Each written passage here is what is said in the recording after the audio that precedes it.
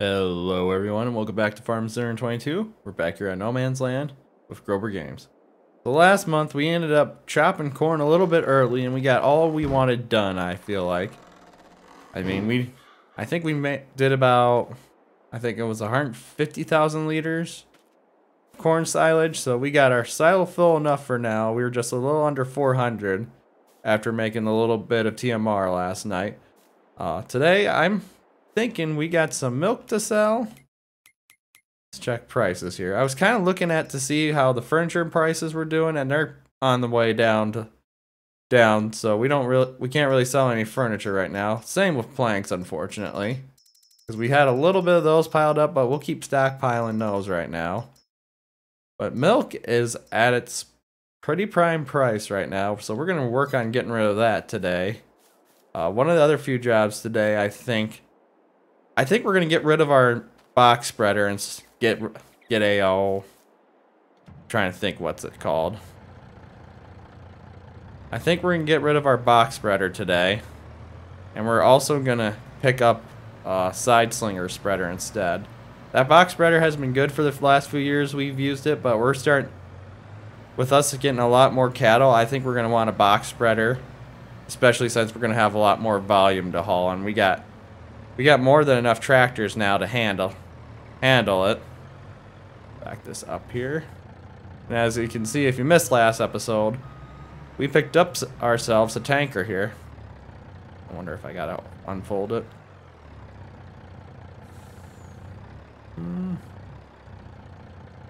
Is there... Oh, there we go. I gotta open the lids. There we go. First time using this mod, so it's a little something I gotta work with here.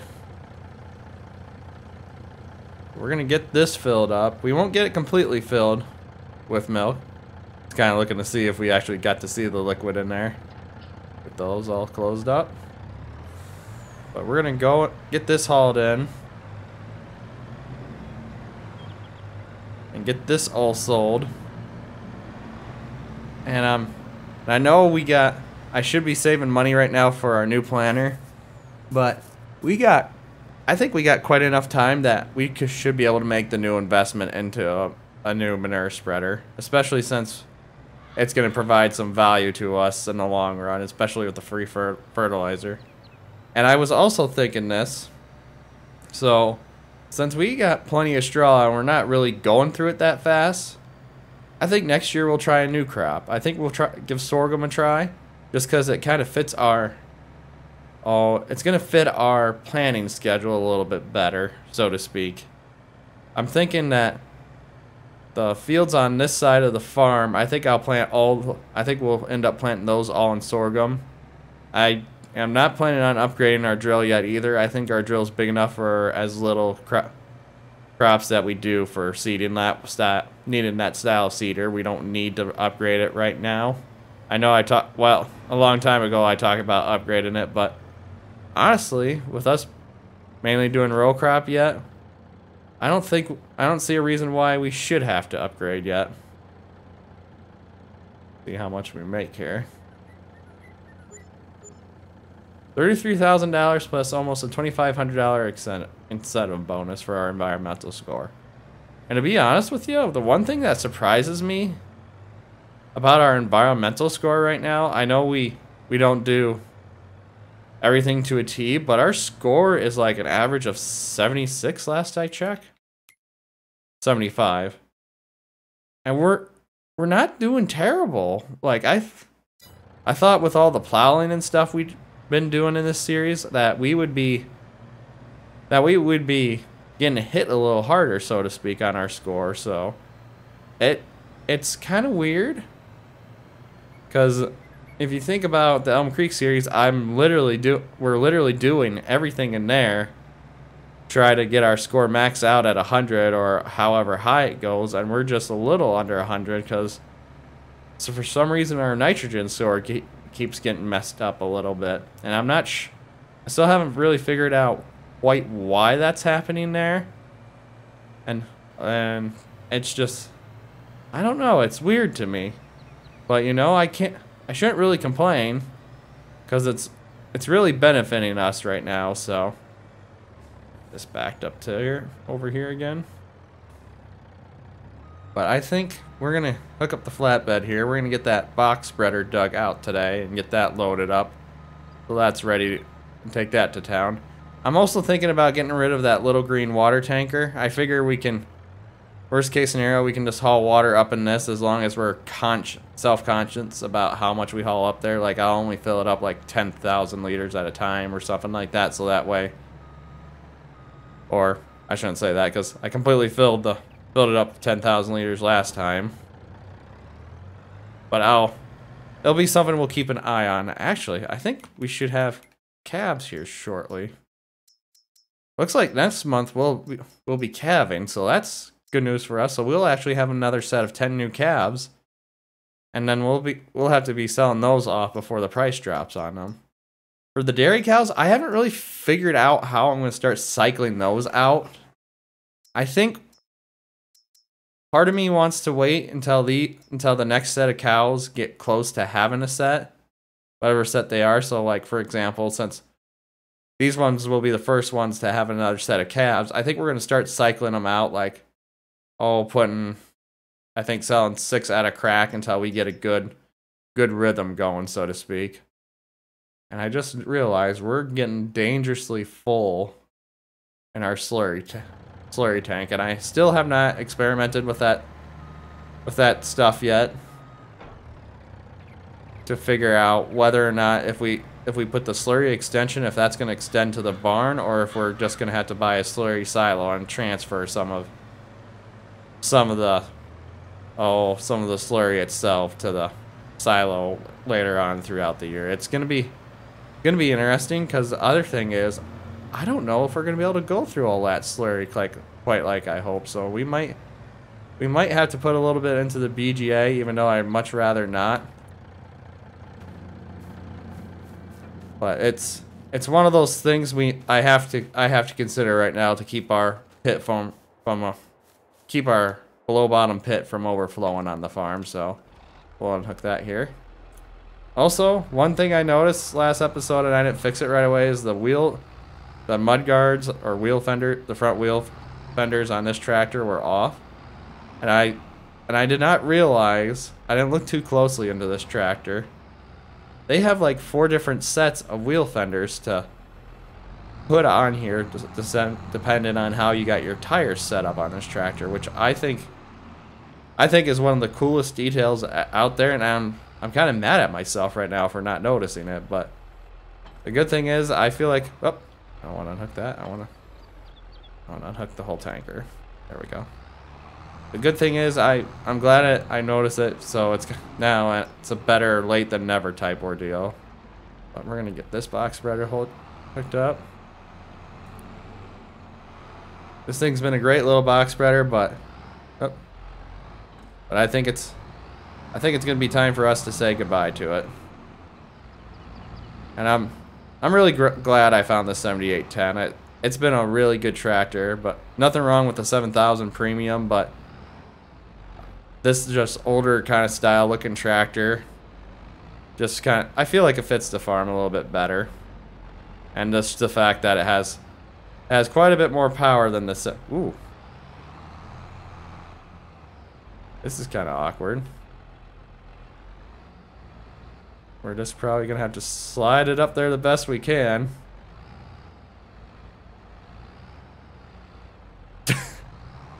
This is okay. This is fine.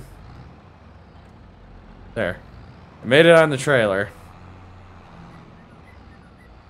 Well, maybe we'll just sell that little green tanker later on. I'll just probably haul that in with the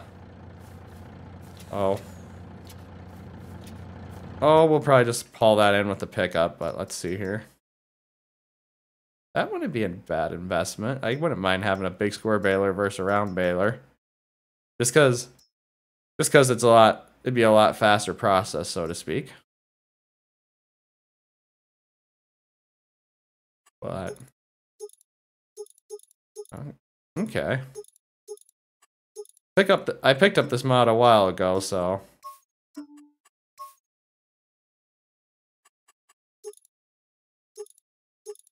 And I'd never really looked into it because I had a similar mod in FS19, so I knew what I was getting into, but I think we're gonna stay away from that for now. I kind of want to get a different style baler before that.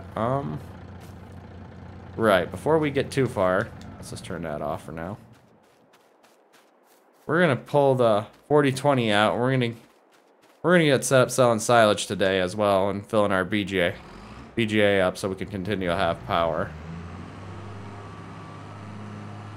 And I think today, once we get the box spreader back, we're gonna spend some time breaking that in as well, getting rid of some manure onto the couple of fields we have over here, getting them ready for.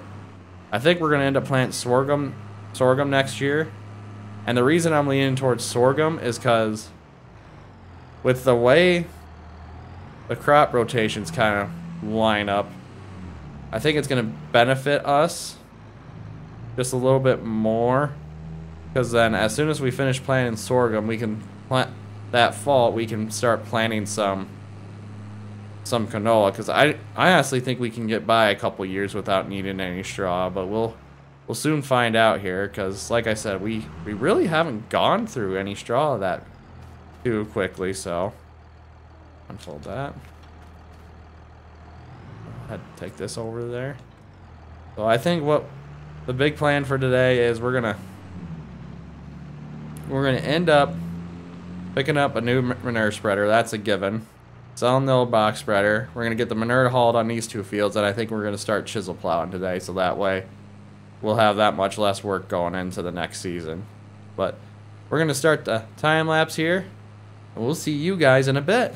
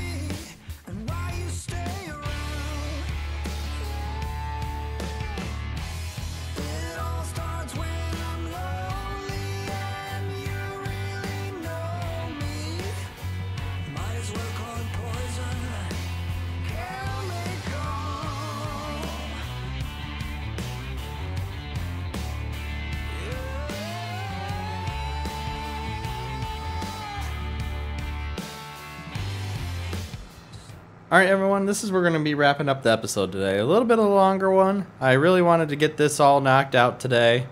Ready to go, and kind of another spur of the moment purchase, getting a 3-point ripper, but I've been wanting one for a while just because I think it'll make etching fields a little bit easier. The only unfortunate thing, as you can tell, it says we can pull at 12 miles an hour, but it seems like our tractors don't have enough snuff to get it up to speed. But I think the 6195 white might be able to, no, 9195, excuse me, white might be able to do it. But this seems like the Kubota here is just lacking a little bit of power here. But we're spinning out right now, so I can't really fault it for that. I know the white would be as well, but we're still gonna hang on to that little Alice Chambers chisel plow just because I figure that we got enough tractors around the farm that if we needed 2 tractors to go with plowing, we'll be able to use that as well. But I think for the most part, this is what we're going to try and start sticking with for now, for our main plow from now on. But like I said, we got enough tractors around the farm. We got enough extra set of duals that we can still utilize that little chisel plow. I just figure we put that thing through quite a bit of a workout the last couple of years. I think I almost want to say I almost got some in-game hours on that thing already, and it's been a great little plow. But like I said, we needed to get something a little bit bigger, and we finally got it here. But another spur purchase moment too, I guess. I shouldn't be spending money like I am, especially since we still haven't gotten our planter enough for our planter replacement yet. Like I said, we're gonna be going for the 12-row one, I believe. Yeah, I think we're just going to be going with the 12-row with a few extra options. I still haven't decided yet if we're going to stick with the bulk fill or just get an on-roll hopper. I'm kind of leaning towards the on-roll hopper fill just because it's actually about what the Cyclone was for capacity. But if we get the CCS tanks, we would actually probably be set for most of our fields for seed wise when we fill the thing up. But I'm still playing with that because I kind of want to get the one thing I guess I never cared for this mod back in 19. It's nothing against it. I just don't like the folding animation of the packer wheel, so to speak, for each roll. So usually I would go with like smart boxes, and I actually don't know a whole lot about the smart boxes. I never ran any in real life. From my understanding, basically the smart boxes are for like applying not pesticides when you're planting the crop as well. So I think it kind of applies like a little coating to the seed, if I got it explained to me right, but I am honestly not sure, so please don't quote me if you actually do know what it's for. But I know it's more or less towards taking care of the corn root worms and stuff like that are in the ground that could eat the seed and destroy the roots and such like that, and the outer shell of the seed, so to speak. But this is what we're gonna be aiming for in the long run, and we're not too far off. The only thing I was thinking about is if we went to a 16 row, that would make more sense for us. Let's see here, but it's still the same capacity, which doesn't make any sense to me. Don't ask me. Don't ask me the math behind that. But it'd be almost 250,000, and that would be without any of the extra options, because I kind of would want to get a hydraulic oil cooler on there. And I kind of would want to keep ridge markers, even though I know we don't use them at all. So yeah, 255,000, and that's not a CCS one either. That'd be 270,000 with the CCS tanks. So we got plenty of time yet, and we should be able to make enough money. The one thing I'm disappointed in myself because I keep saying it every year we're gonna finish that BGA, but I refuse to buy another piece of ground until we get that area all decked out and ready to go. That is my final word, and it might put a little bit of staleness to the series because we're not expanding like we should, but overall we've we've had a very productive year this year with all the equipment upgrades we got between the semis, the flatbed, or the semi and the three different trailers we gotten for the farm. So, but this is where we're gonna wrap it up. Next month, I think we'll be harvesting finally. So we'll be pretty busy again. But if you guys enjoyed today's episode, please give it a thumbs up. It really helps out the channel. If you're enjoying the content, please subscribe so you can stay up to date at the latest series. Above all else, I hope you all have a wonderful rest of the day. And most of all, thanks for watching.